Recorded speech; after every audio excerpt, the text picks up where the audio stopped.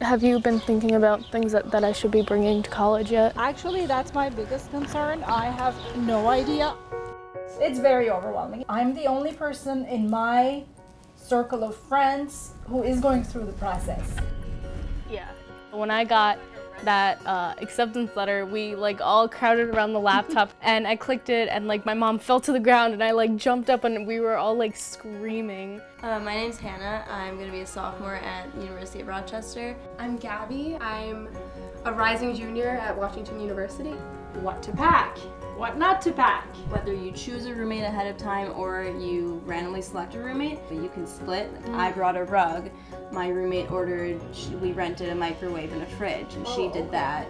I brought a lamp, she brought a mirror. So stuff like that, it definitely helps to minimize what you have to bring. People are always selling things. Like a lot of the seniors that are graduating will sell their old microwaves and stuff for awesome. A lot less money.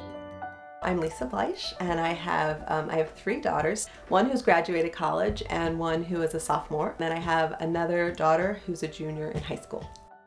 You know, in the beginning you think, okay, well, you want your kid to have as much food, you don't want them to be hungry, so you buy them the biggest meal plan. But then what ends up happening is, depending on if you have boys or girls, I have 2 girls, they didn't actually eat all the meals that they had, and so it was too much food. So then we were able to cut down. Many colleges want you to buy healthcare within their university, but you can opt out of that, and you have to prove that you have healthcare through another means. You have to determine for your own family, how are you going to manage the finances? Do you want your child to have a checking account, which I recommend, which is a great thing to do so that they can start managing their own money and being responsible for it.